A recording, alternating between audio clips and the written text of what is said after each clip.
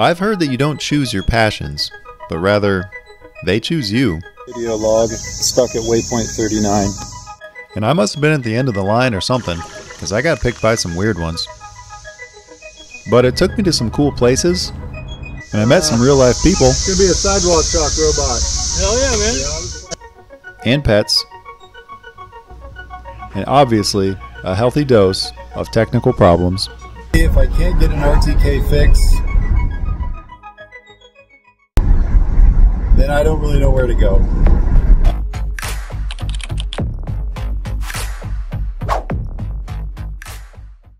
And this all started as a friendly neighborhood competition, fueled by a phenomenon known as keeping up with the Joneses. And while we did outcompete the neighbors, probably because they didn't know or care that we were competing, but I like to think they were intimidated by my robot, who was named after this character in the comic books. I don't know how to pronounce his name, so I just call him AP. But there's a problem with AP1. He's trapped in this little circle. And that's because he's got a fixed frame. But Phase 2 will have no fixed frame, and basically no limits at all. And for that reason alone, it had to exist. But, as usual, there's a problem. That's not great. Because I don't really know what I'm doing. That's not good. Let's walk through the game plan, and you'll see what I mean. So like I said, no frame, no limits. And probably zero turn, I guess, for maneuverability. But the real bread and butter of the project is that I tease. It's just a saying, bread and butter. It's a phrase. Bread and butter? Yes, it's a phrase. But here's the real bread and butter of the project. If you remember in the first video, I teased having some hardware that I didn't really know how to use. Some of you guessed it in the comments that it was GPS with RTK, and that's exactly right. GPS with RTK is basically just a higher accuracy version of regular GPS. But I've never used it at all. I don't know how it works, so it's going to be a little bit of a leap of faith, and if I can't get it to work, then I'm definitely going to be in over my head with this project, at least using GPS technology. And as far as the main controller, there's always options for something like that, but for this, I went with ArduPilot, which is a pretty well-known, fairly mature open source software that has a few different types of hardware that can interface with it. And in this case, I went with a Pixhawk controller, which worked pretty well. But I've not used any of these before either, so there's going to be learnings here as well. This is awesome. Uh-oh. Are you peeping? What happened? The choice to use ArduPilot was a good one. AP2 was pretty much all off the shelf and came together really easy. Well, mostly. And since it's pretty straightforward, I'm not going to go into the build much. I'll just put up a quick reference picture at the end for anyone who might be making something similar or if you're just curious. And while 3D prints are fine for most of the parts needed, I'm happy to say that I had some backup from JLC CNC, who sponsored this video and provided these motor hubs machined from ABS. These allow me to crash AP2 into various stuff and be confident that he won't break. I ordered my parts and they were delivered quickly, the pricing was affordable, and the quality and accuracy is really good. I even had threads on my parts which, coming from rapid prototypers, sometimes need retapped. But these were good, the bolts went right in. They can do one part, they can do 1,000 parts, they have 3 and 5 axis machines, and there are no weird additional setup fees. So if you want to crash your robot into stuff and be confident it won't break, head over to JLC CNC to get some machine parts. You'll get them quick and at a competitive price. You can use my link in the description below to get $70 off your first order. So check them out. And thank you again to JLC CNC for sponsoring this video. So I came off of the build and design of the frame feeling pretty confident. AP2 is maneuvering really well. He's getting over bumps without any issues. But now it's time for problem number 2, which is GPS with RTK.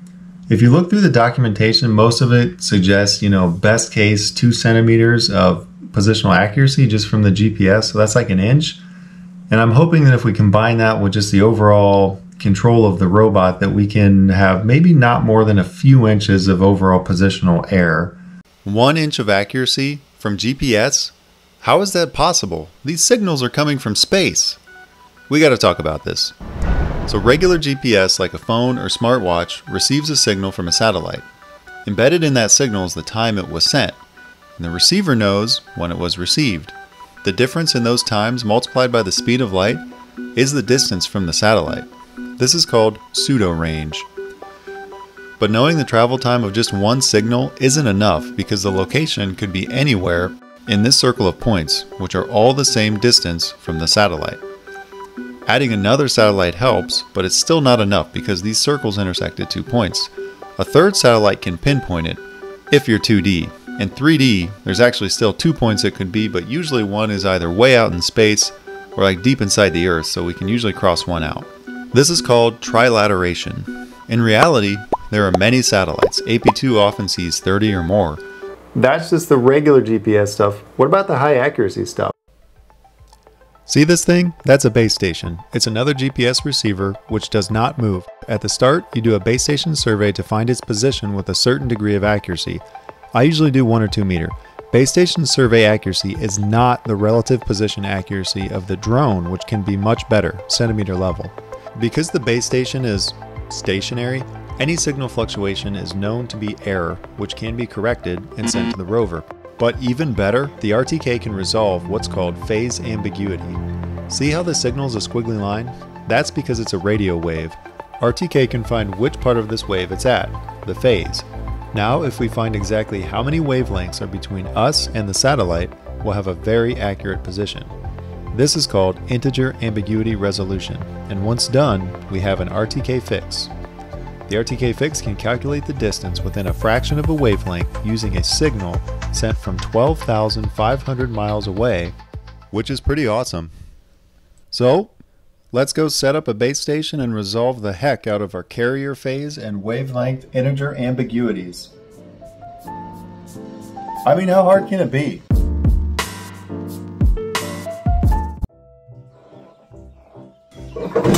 Okay. And honestly, it's not that hard. If, you don't spend 3 days trying to get the wrong hardware to work. See these green bars? Each one is a signal from a satellite. And since I'm a complete noob, I really don't know what they're supposed to look like. But it's pretty obvious something is wrong because, well, I can't get RTK fix. And with new hardware, this part can be kind of tricky. RTK fix is critical to this project, so I took a pretty desperate shotgun approach. I know the trees can block the signal, but that's why I'm at the wide open park in the first place, so that's not it. I also read about a thing called a ground plane, which is supposed to block reflected signals, but that didn't help either. As a kind of Hail Mary, I bought this other antenna, and when I plugged it in, so much better. I can't seem to find the specs, but I think my first antenna was not receiving all the frequency bands my receiver can handle, which are L1, L2, and L5. Most likely L5, which is a newer, higher power civilian band. And now that we're getting reliable RTK fix, it's time to test some waypoint missions. Overall, we're looking pretty good. If you look at this part here, I mean, that's my foot. That's like, 6 inches. It's pretty good. But these missions were made manually by selecting points in Mission Planner. If we want to draw fancier stuff, we're going to need a better workflow. And that means, yep, software. Oh, quit whining. AI wrote it anyway. No, I mean, I fixed the thing with the... it's true. Okay, so here's the workflow. I thought about converting G-code points into latitude and longitude, partly because that just sounds cool. But G-code files have lots of points, so I decided instead to go more DIY here. I took a picture and I trace it in a graphics program like Inkscape. There are ways to do this automatically, but I just think it works better when you just control all your own lines. And it's kind of fun, honestly. Then, the SVG goes into Python where it's turned into points. Some advantages of this is that I can control my own point resolution, and it's easy to add my own commands in the middle of paths, like turn the pump on or off. There it is. Then the points get turned into latitude and longitude, which are then converted into a waypoint file that I made to match other waypoint files. It also generates some graphs and maps, which are pretty helpful for troubleshooting. What am I troubleshooting, you may ask? Why is this circle an oval? And why is this thing 50 times bigger than it should be? And the oval was because I was converting regular XY coordinates into latitude and longitude. They have to be converted into a geographic coordinate first.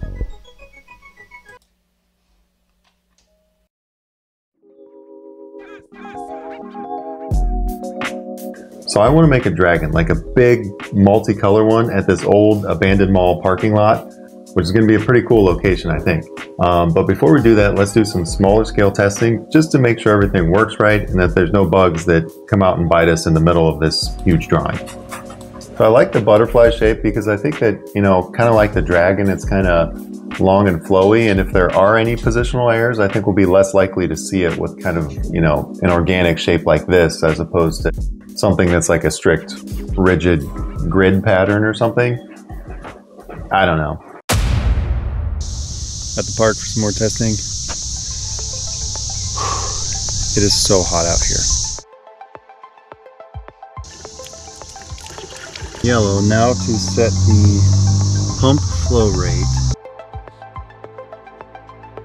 Look how close that is. Uh-oh. Stuck again. It's a robot. It's gonna be a sidewalk chalk robot. Hell yeah, man. I don't think there can be much left. I hope not, because we're almost out of fluid. Then we're gonna take the drone up and see how it looks. So the butterfly was a great success. I mean, I wasn't even sure if the pump was going to turn on and off at the right times. The dual nozzle thing didn't work very well. One side kept plugging up, but I can come up with something else for that. Also, it was becoming pretty clear that I definitely underestimated the amount of fluid needed.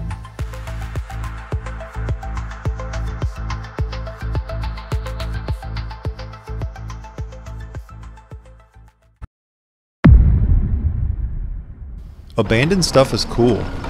You can park wherever you want, and they just have a different feel. What a fun place. But I was here to get some work done, and I jumped right to it. And things were looking good until the wheels fell off the whole operation. Literally, the wheel fell off. Unless I can find the rest of this hardware out here, I think we're probably done for the day. Alright.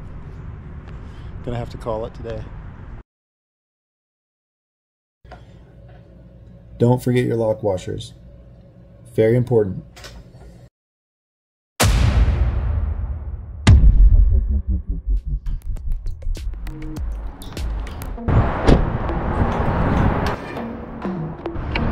All right, it is 10 o'clock exactly. I think it's time to start. Tell you what, I'm starting to get the hang of this.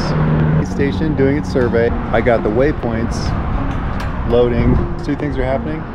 Might as well mix up some chalk. Okay, I feel like all I've been doing is refilling the thing. I definitely underestimated how much fluid and cornstarch it's gonna need. It may have just enough to get done with the outline, but I'm definitely not gonna have enough water and cornstarch for the accent colors, which are supposed to be blue. So to find a grocery store nearby here just to buy like a couple gallons of water and some cornstarch to make sure that I can finish it, which is okay. I think there's a grocery store real close to here. And I think I can do that because as long as I remember and I save the base station location and I mark the location of the feet on the tripod, I think as long as I put the base station right back in the same spot and save it, and then I tell the software that I'm using that same base station location, I think it can just pick up right where it left off, which is kind of a cool use of the GPS technology. Okay, we're headed to Meyer. There's one like 4 minutes away. I just realized I forgot to save the base station location of the software, which was the whole point of marking the feet of the base station. Dang it!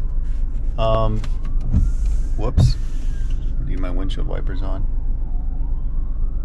Maybe it's still in software, maybe it's saved, and I can still just like save it, because I don't think I closed the software.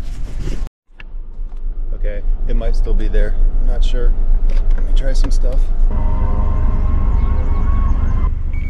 I saved it as possible location. I think that it would, because when you do the survey and then it says position is valid, I would think that's when it records your latitude and longitude, not when you drive to Meyer after you validated your position. That wouldn't make much sense, right? Right?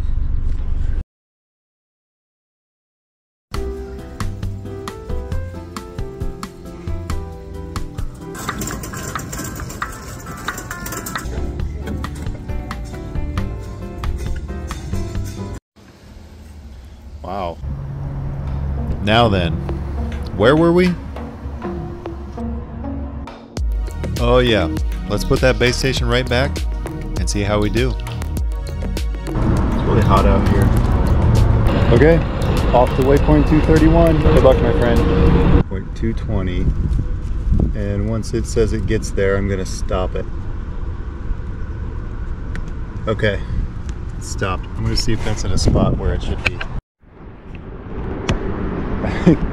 I think that's waypoint 220 right at the top of the head. That's like perfect. Good, good, good. So 220, it probably went 221, 22, 23, 24, 25. I set it to 225, I think.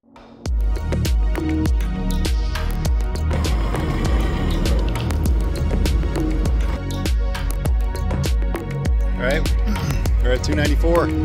We got this one in the bag.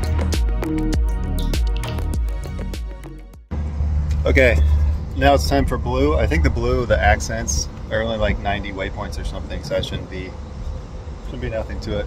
This white car back here is definitely driving past, pointing at the lines, wondering what they are. Definitely. Hey, how you doing? Are you running with Pixel? Yes. Oh, nice. Okay, so you've got the waypoint.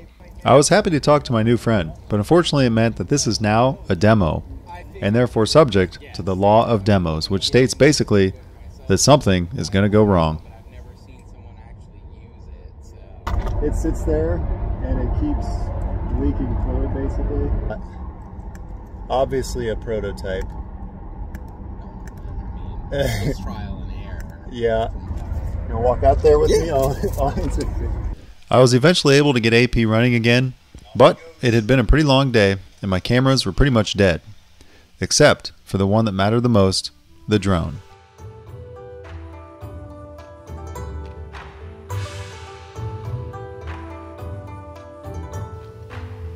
I know it's not perfect. And trust me, those burnout marks, they bother me more than you. Oh well, lesson learned. And the blue is offset. Any of you experts have any thoughts?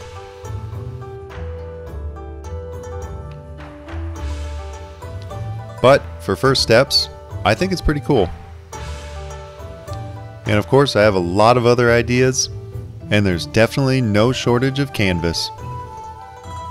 Thanks for watching, guys.